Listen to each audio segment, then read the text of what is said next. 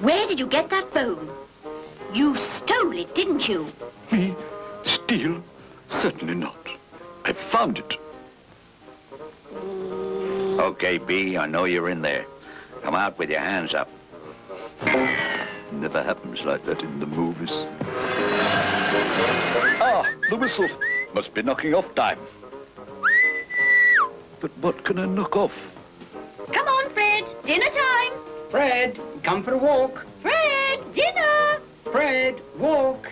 There's a good boy then. Get the old lead on now. Now, Fred, off you go. Then I can test the new whistle. He means his ultrasonic whistle that humans can't hear, but dogs can. It works very well, even at this range. I should go and see what Jock's up to.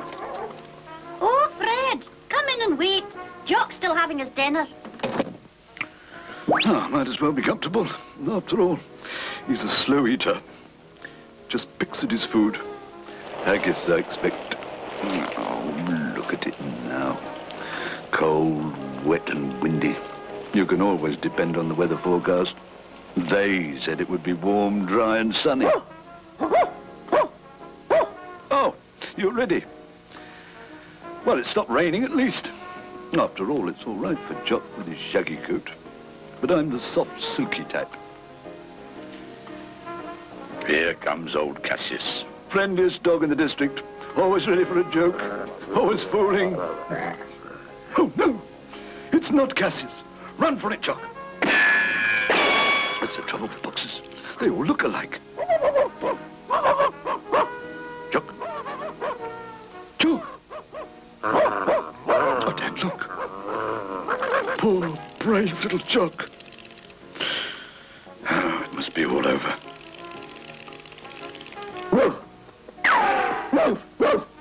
There's one thing I can't stand. It's cowardice. Fred? Fred. Now, where is that dog? You hear that? Where is that dog? Not where's good old Fred? Come here. None of you. Here, boy, good boy. Come on, Fred. Here, I say, here. I must have done something to upset him. You're a very naughty dog. I've been calling you for ages. He's not really angry, you know. You deserve a good beating. His apparent anger is simply a cloak for his anxiety. I thought you were stuck down a rabbit hole or something.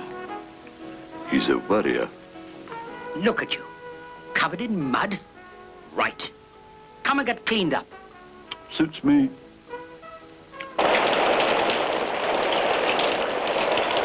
What I had in mind was a nice warm bath with some of my shampoo in it. Come on, Fred, let's get you dry. Just hope her hairdryer hasn't broken down again.